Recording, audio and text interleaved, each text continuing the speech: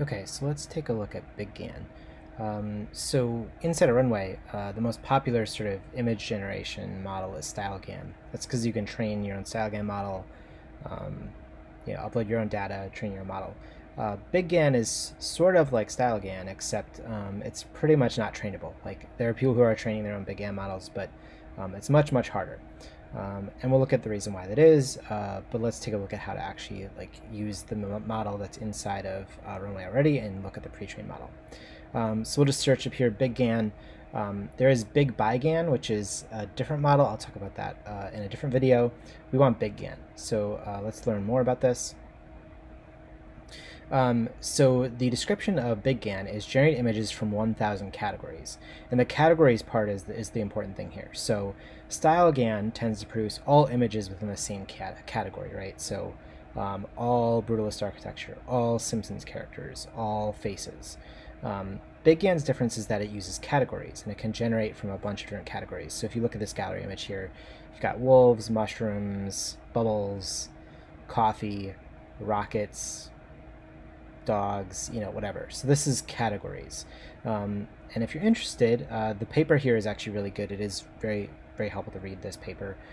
This is trained on a data set called ImageNet. ImageNet is one of the more popular data sets for images, in part because of these categories. It's, I think it's something like 100,000 images that have been scraped from the internet and categorized according to 1,000 different samples, or like different category areas. So this is important to know that what you're going to do here is you're going to pick a category and then you're going to be able to generate images from that category. So let's go ahead and add this to my workspace.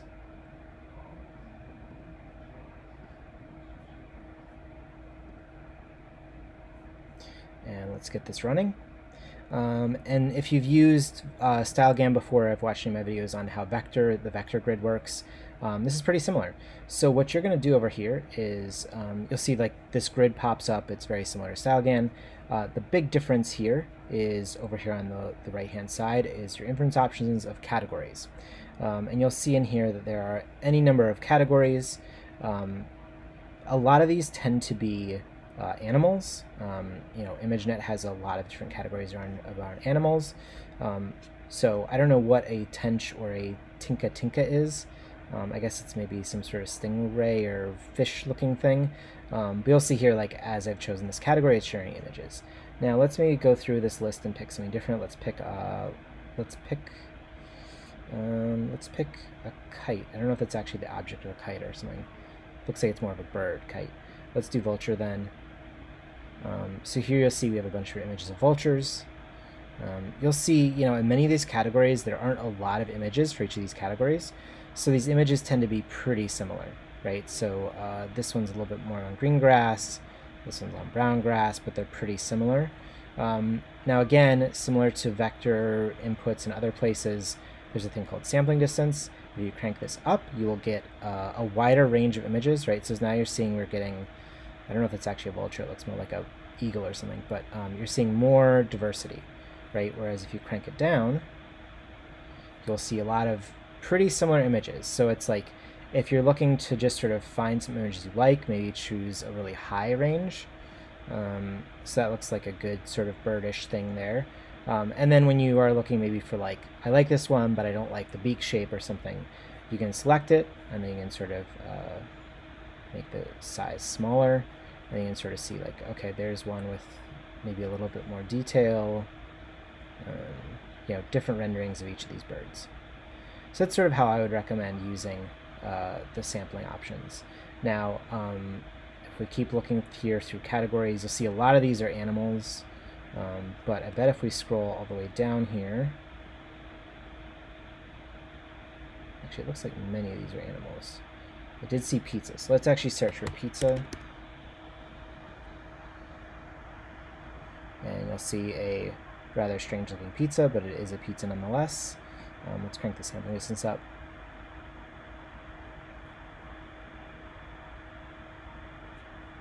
And if you want to regenerate your grid, you can click this button here. This is regenerate grid. And then we'll get some different pizzas. So in general, they look all pretty similar. They're all like a mishmash of a little bit of pepperoni, a little bit of sausage, and a little tomato.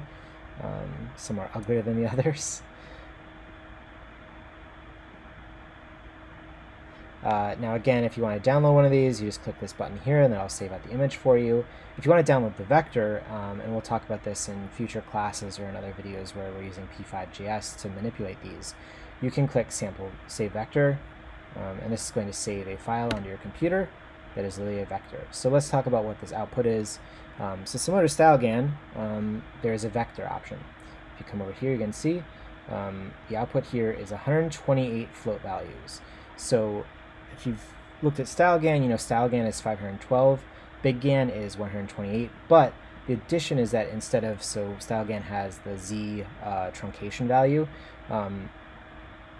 BigGAN doesn't have a truncation value in this model, but it does have a category. So if you were to use this with P5JS, you need to pass a category in as well. Those categories are what's listed here, right? Pretty similar to StyleGAN, but because of the categories, it changes things a little bit different. Let's see, is there anything else I want to talk about with BigGAN? You can do interpolation videos with these. In fact, let's see if this allows you to do, yeah, so you can do a latent walk directly out of the export of BigGAN. Again, you'll want to choose sort of a model here, or a category here. I really wish Drake was actually Drake, but instead it's going to be an animal, I assume. Say your number of keyframes, seconds between keyframes, and how long, and your video rate. So you can export out videos from this. Again, this is going to sort of generate a random set of keyframes and then do interpolation between them. If you want to manage that more or have more control over it, you'll probably need to use something like P5JS. So this is pretty similar to StyleGAN, except for the change of categories versus a truncation value. That's pretty much it for walking through the BigGAN model. Later we'll look at how to use BigGAN, which sort of uses the BigGAN model as a way to input your own images and find the closest representation inside of BigGAN. That's it for this video. Let me know if you have any questions. Thank you.